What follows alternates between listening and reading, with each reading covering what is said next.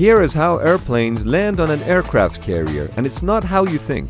When preparing to land, aircraft are roughly at 85% throttle. Landing signal officers guide the plane via radio, and so does the Fresnel lens. The Fresnel lens focuses a series of amber lights into the sky at various angles. When the aircraft is at the correct angle, the pilot will see the amber light in line with a row of green lights. At touchdown, the pilot immediately throttles to full power in case the tailhook doesn't catch any of the arresting wires. This way, the aircraft will have sufficient speed to take off from the other side if needed.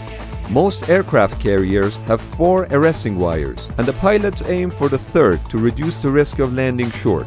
Catching the second or fourth wire is acceptable, but to move through the ranks, you must be able to consistently catch the third one. After the plane lands, it is moved out of the landing strip and chained down on the side of the flight deck.